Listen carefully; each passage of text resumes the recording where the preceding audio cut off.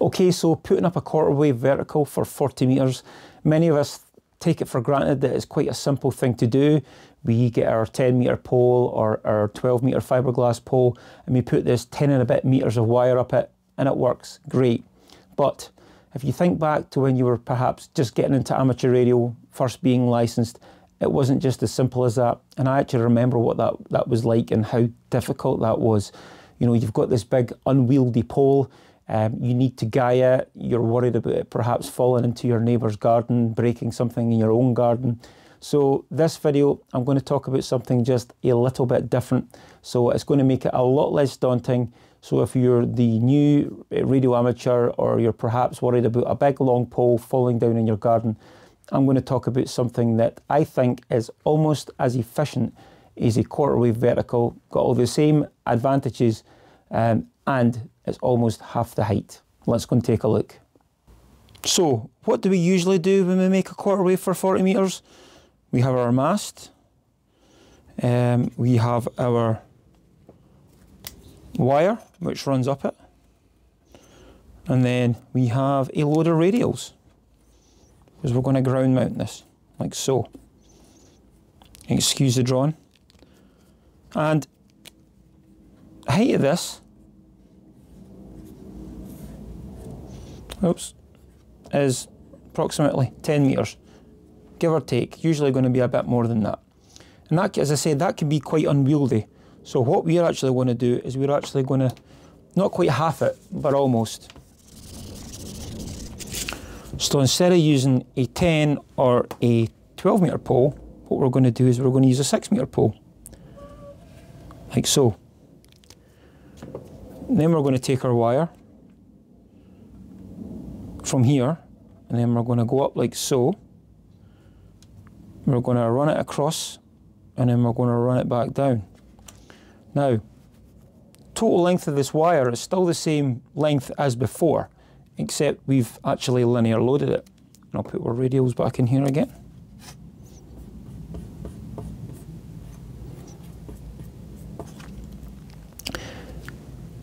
So now we're down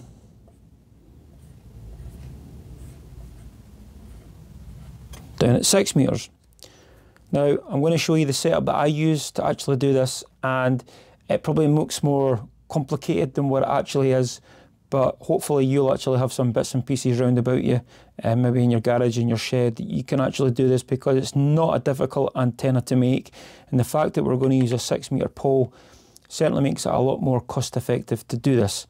But before we do that, I actually want to take you to the computer. We're actually going to put both antennas into amtenna, and then we're going to do a comparison between the two, and we're going to see what the modelling says. And I'm just going to load these files up. So first one I'm going to load is a 40 metre vertical. So this is basically 10.5 metres of wire. Change the frequency, 7.1, 7.1 we'll say. Ground setup, 32 radials I'm actually using, because that's typically what I use. So it's on the ground, it's copper wire, let's just run that. Okay, so SWR 1.9. Looking at the far field plot, 5 degrees, and that is measuring minus 4.6. Okay, so I need to remember that. And what I'm going to do, cancel, I'm going to actually save the far field plot. So that's the 40 metre vertical, like so. Yes, I want to replace it. And the same thing I'm going to do now is, I'm going to open up, save that. I'm going to open up the linear loaded antenna. So you could have a look at the geometry. You could see we've went up 6 metres, across a metre, and then down 3 and a bit. So it's not fully linear loaded.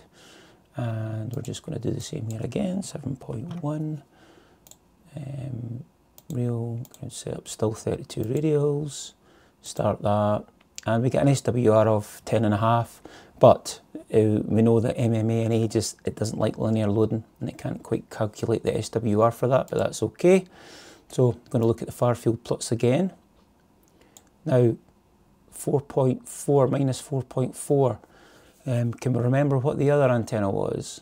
So just save this. Yes, and we're just going to save the far field plots. Yes. Now, we need to compare. Set up, how do we do this again? Compare. So this antenna is the linear loaded, so we're going to load just the normal vertical antenna. So here we go, this is the one on the bottom. Now, this is actually interesting.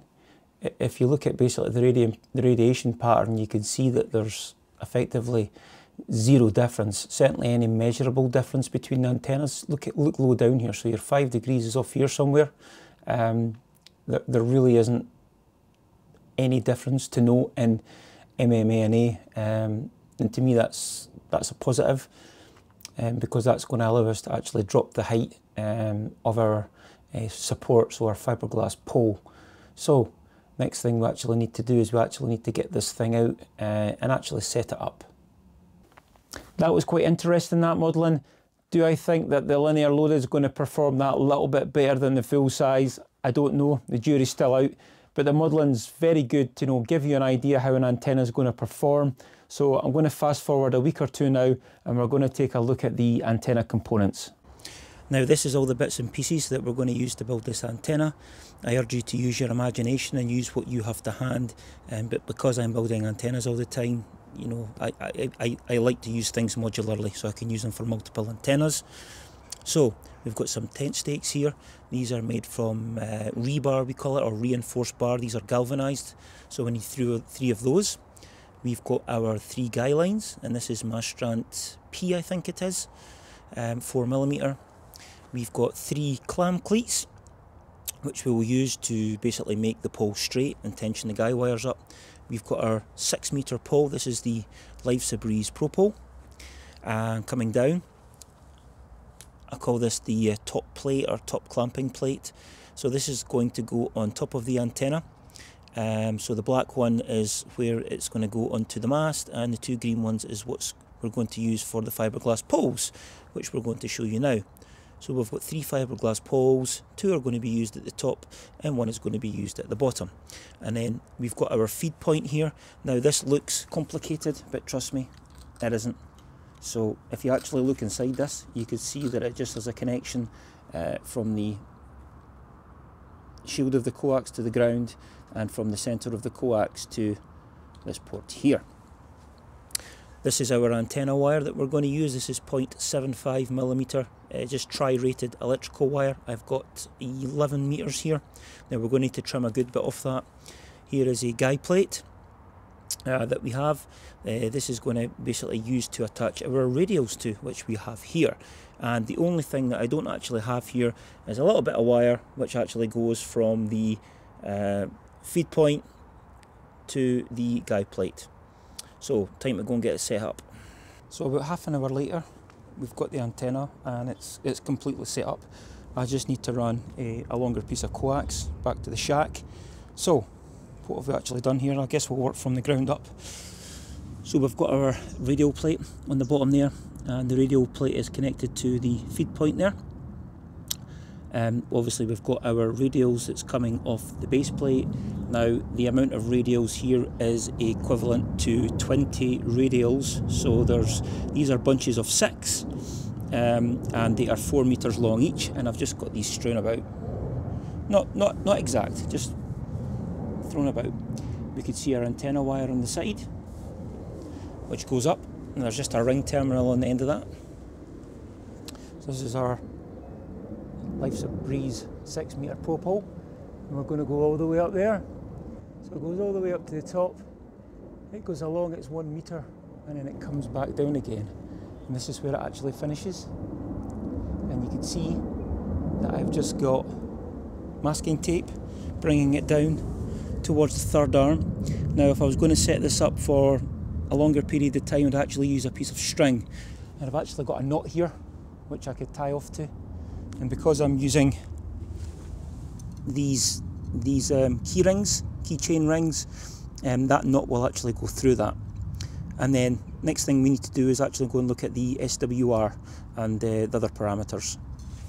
Now what I need to point out here is I've actually calibrated the Rig Expert, and you need to do that if you're using, or you should do that if you take any true SWR measurements, because your coax will have an effect. So I have calibrated this along at the other end. So I've put an open, a short, a load, and so my measurements being taken from the feed point, not taking into account the coax. So I'll just run a fresh SWR sweep here, and you can see the calibration active in the bottom left hand corner. Now this is absolutely beautiful. We're the lowest SWR 1.25, and you can see that we're below 1.5 on the lower end, and we are just touching 1.5 on the higher end. So that's obviously the UK, but even in the US, you guys would be able to use this no problem. Now I just actually want to go and look at the oil parameters, so I think that's interesting, to look at the resistance and the reactance.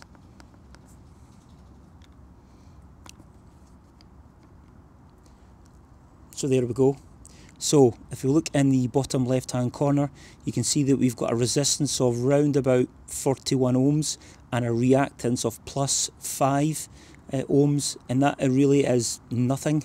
So because where an antenna really is resonant is where the reactance is 0, and if you look at where that reactance point is, it's showing up as 7.036, and I think our lowest SWR is like 125. So yeah, the great thing about this antenna, absolutely no matching required, and when we actually connect coax up to this, the SWRs are going to probably look a little bit better again, but this is the true SWR, what you're seeing here. Now that we've got the antenna set up, let's have a listen to some QSOs that I've actually made with this antenna in the past. I've used this antenna quite extensively, and I've made some fantastic contacts. Hotel Bravo 9, Hotel Lima Mike. Hotel Bravo 9, Hotel Lima Mike. Taking 14, over. Mike 0 Oscar Papa X-ray. Mike 0 Oscar Papa X-ray. You are 5-5, turn any zone. Hey, go ahead. Yeah, ITU zone 27, 27, 59. 527, please, 2AZ. 40, Mike 0 Oscar Papa Victor, listen. Mexico 0 Ocean Papa X-ray QRP.